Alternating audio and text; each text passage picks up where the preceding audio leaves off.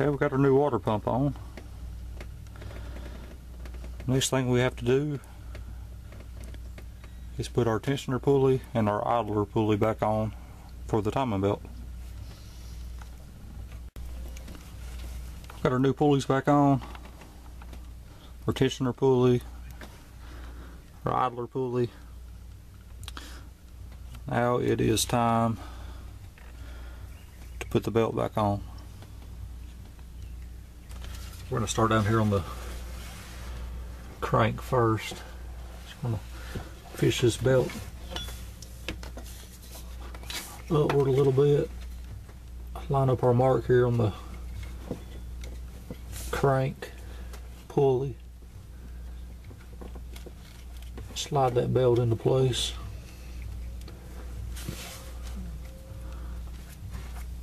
That is pretty much it for down here. Now we'll go back up top and do the cam pulleys. Alright, we got the boat around our cams. Sorry I couldn't take you with me on the journey, it just was not no room on here to put you. But basically you just wrap the belt around the tensioner here on this side, or the idler pulley on the front, bring it around this front cam. You got to finagle the cams around a little bit to get them to line up. But put it on the front cam, bring it back around the water pump,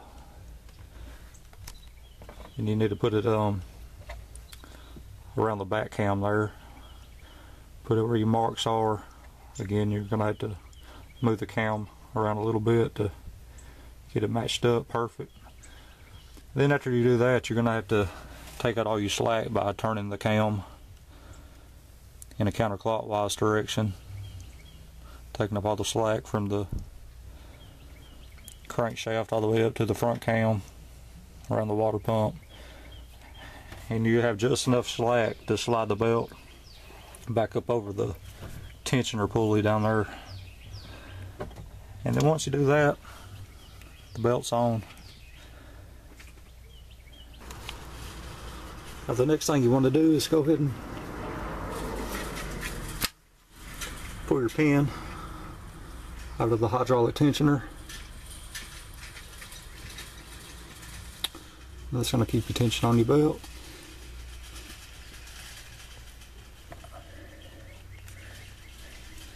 And what I'm going to do,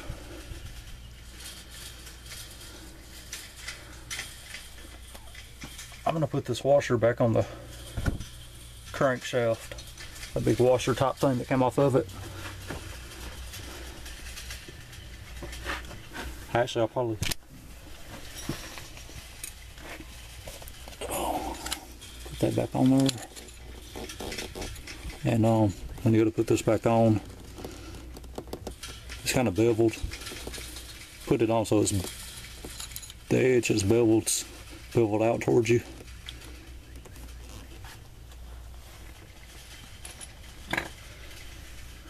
I'm gonna go ahead and put my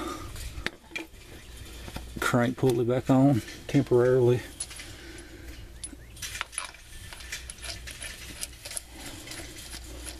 Rub my bolt back in there. Just hand tight.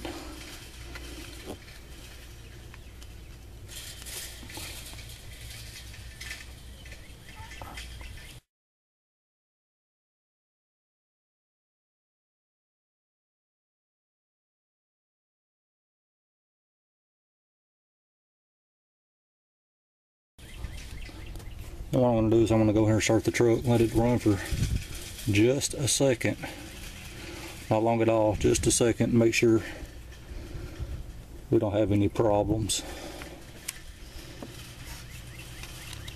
Alright, I'll just crank it up, run it a couple of seconds, maybe about 5, 7, 8 seconds. No problems. I think we're ready to go ahead and put this thing back together. Now the first thing I want to do is go ahead and put this back in the radiator. Well, if I do it now, I won't forget about it later. Then after I get done with that, I'm going to take the crank pulley back off. Then go back up and start putting the motor mount back on. Alright, we're ready to put this motor mount back on.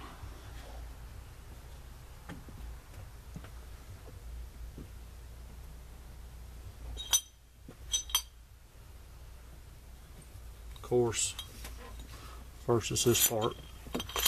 This goes on the motor. That's why we took everything else out of the way.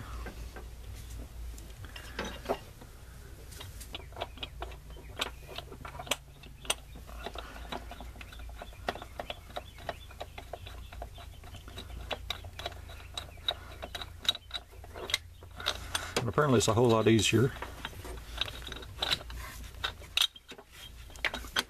if you have all three stuck through the mount at the same time when you go to lay it in here.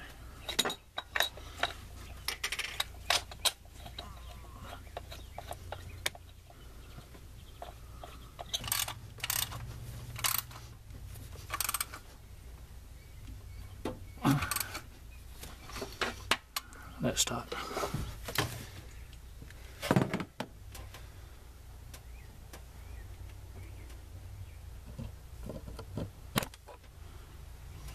On top of this mount there's also a wiring harness.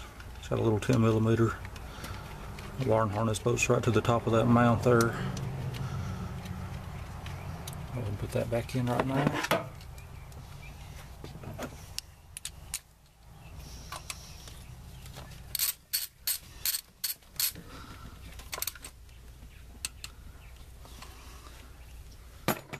And that mount, side of the mount is in.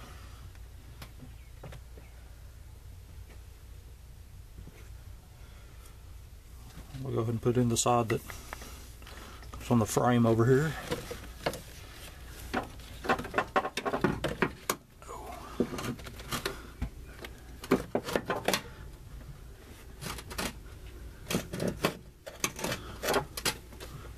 It's got 3 bolts that go in it. There's 2 lower bolts.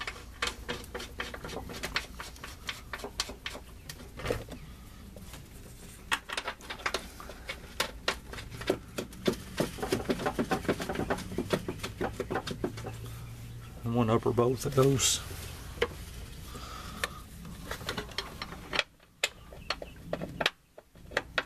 up in all these fuse boxes and everything.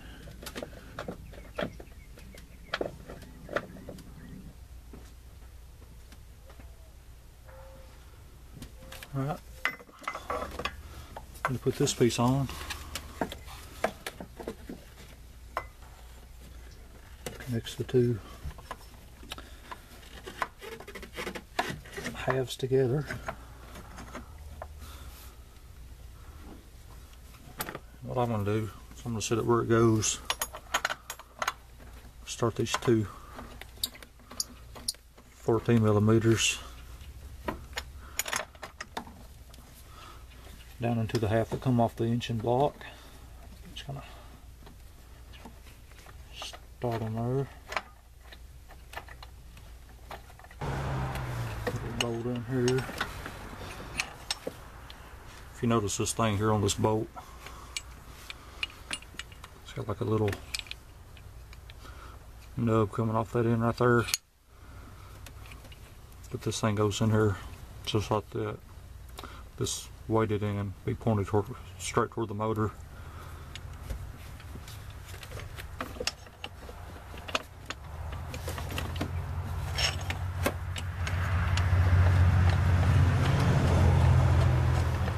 You can just kind of see where that nub locks against another nub. It's actually on the mount itself. It kind of keeps that weighted end from falling down.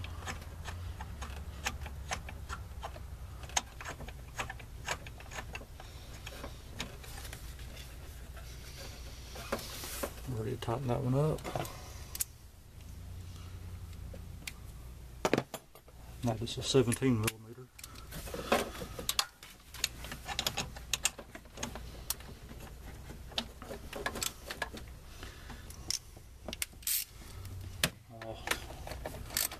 tighten each other to the rest of the way up.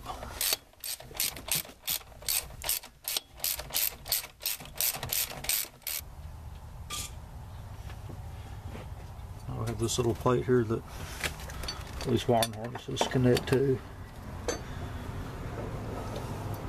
Just have them pop up. Mount here with a 10mm bolt, and it also has a little nut that kind of fits down in the hole here just to keep it from spinning around.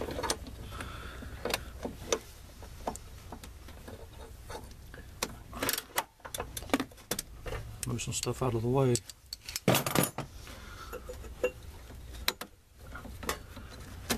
And then these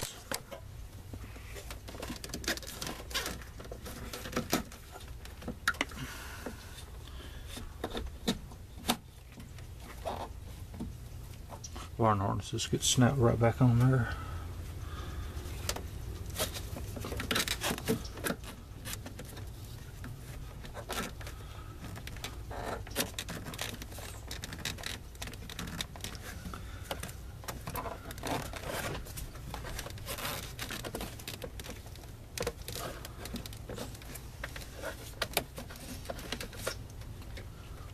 Just like so.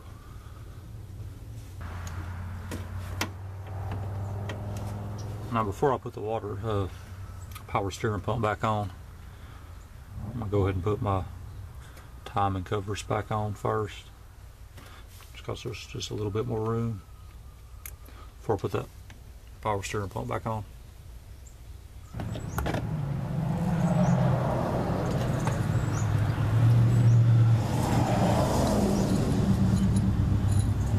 The little washer thing on again with the bevel coming back out toward us.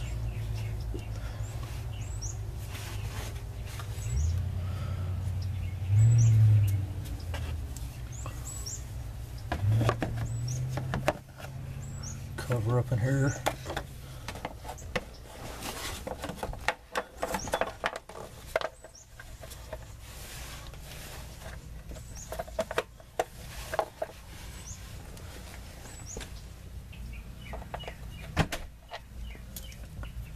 It is pretty important that you line it up exactly about where it goes. It's because of the fact that the timing belt, the serpentine belt, pulleys and such could rub on it and just tear it up. I've seen that a lot.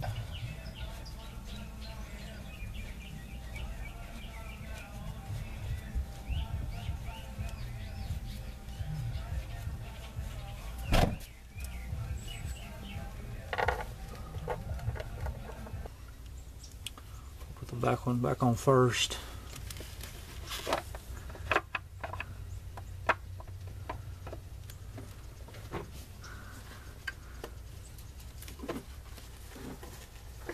We're just gonna got that wiring harness that wraps around the top of it.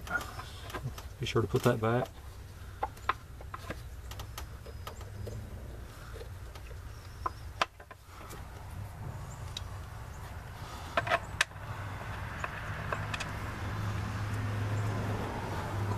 Five of the timing cover bolts.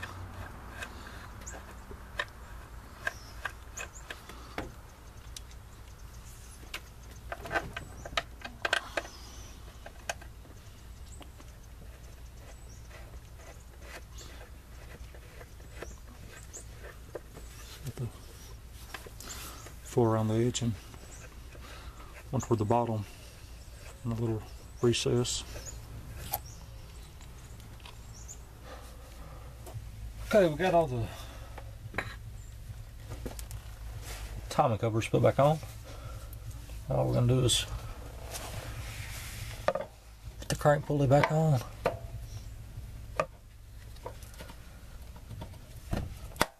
Slide it up on there.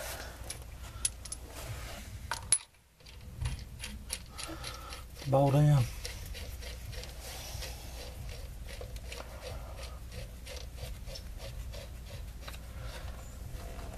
Tighten the crap out of it.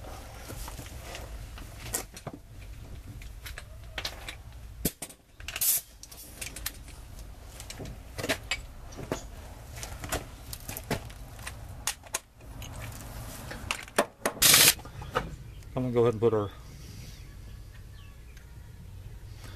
power steering pump back on. It just lays down in here. Bolts right back into place.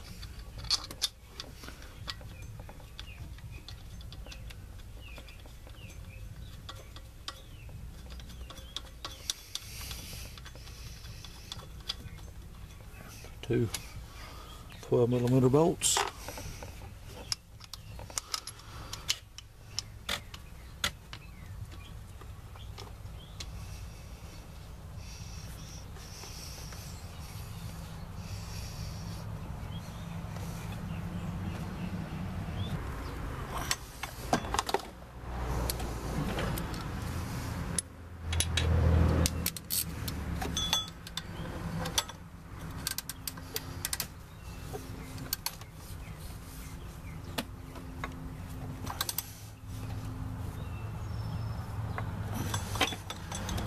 Down there.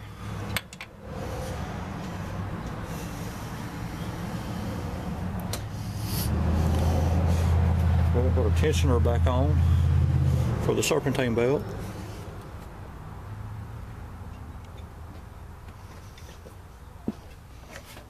Remember at the 14 there that goes with the idler pulley. At the 14 there goes with the idler pulley. And a little 12 back here holds it in place.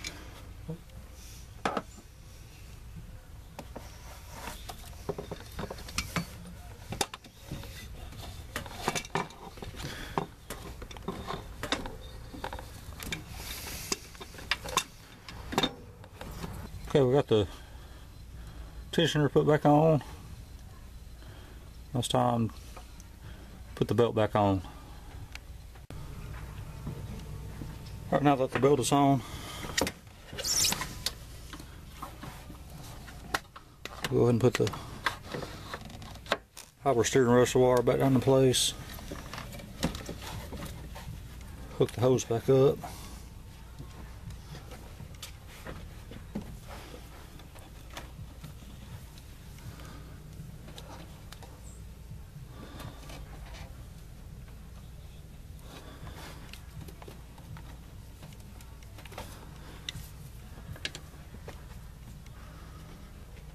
Put our cover back on top of the engine.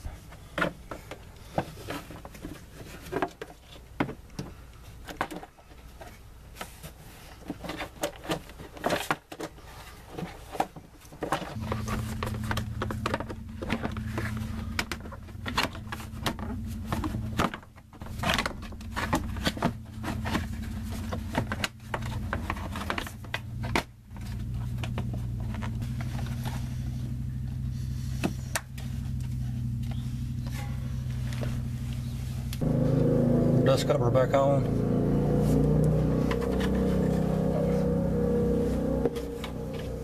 Put our front tire back on. Let it down off the jack stands.